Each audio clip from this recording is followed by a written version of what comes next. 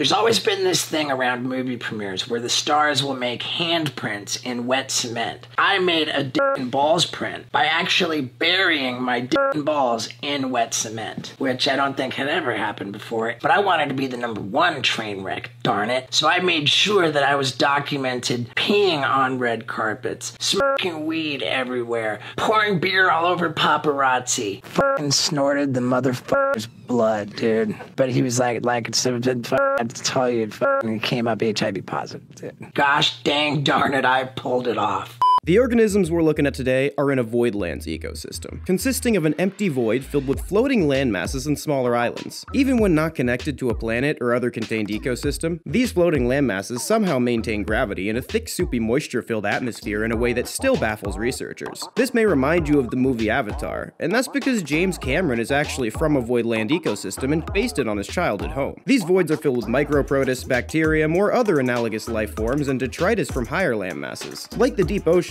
this biological material is the backbone of most voidlands ecosystems. Everything in this environment can trace its survival back to poop and shredded corpses, just like you. This entity is called the googlepede. It's an arthropod-like creature shaped similarly to a centipede. The googlepede is a grower, not a shower, as it can generate and retract additional body segments and limbs at will. As they add more segments, each individual segment gets slightly thinner and weighs a bit less each time, meaning that the googlepede may just be redistributing its incredibly dense body mass into more volume. Newly hatched googlepedes are around 6 meters long when expanded, and 1 meter when unexpanded. They have infinite genetic growth potential, so the googlepede truly lives up to its name. A Google is a huge number, by the way, but yes, it's also sponsored by that Google. I guess technically it should be called an infinipede, but like, whatever, fuck you, man. Human scientists suck at naming things too. The googlepedes use the segment generation ability to bridge the gap between voidlands islands and similar structures with ease. These arthropods are bioluminescent and can be seen as they span in between the floating landmasses of the voidlands. Humans remarked that they look like glowing tension wires on bridges before I throw them into the void. The googlepedes hunt by completely encasing its victims, making an egg-shaped airtight seal by locking its legs together, suffocating them, and then secreting a digestive enzyme to break down the corpse. The resulting slurry is then reabsorbed through the permeable membrane on its underside. The googlepedes are the main food source for the apex species of this ecosystem, the arachnosapiens. Arachnosapiens are 10-limbed arthropod creatures that stand and walk upright, with 2 limbs used as arms. They have 8 eyes and the typical spidery face foobles. I like to call them the spider people. Even though I call them this, and despite having spinnerets, they are more closely related to the whip scorpion. It's wildly inaccurate, I'm not gonna stop doing it, and because I'm the first to categorize them, it'll stick. The fact that arthropods are so widely dispersed in so many different planetary systems and even dimensions suggests that they are one of the oldest and most adaptable species. I know, weird, right? You're just gonna keep finding out that you're not the center of the universe. Although these creatures are as intelligent as humans, like humans, their culture and biology results in them having some really strange behavior. I don't think I ever could even have sex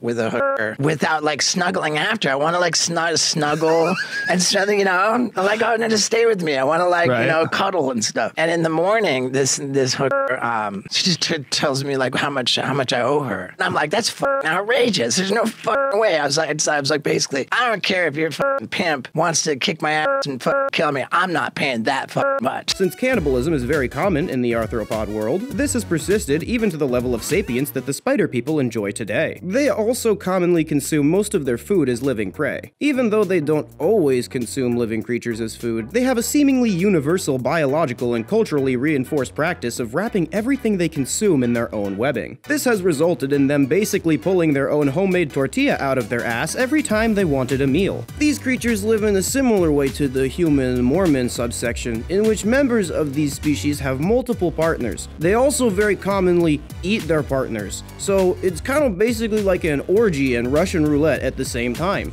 Honestly, I mean, like, if you're an adrenaline junkie, sign me up, dude. So, yeah, subscribe and watch all my other crap, or I'll kill you or something. If you want me to explain how I know any of this, or anything else, I probably won't, but feel free to probe in the comments, because, you know, why not? Oh yeah, why?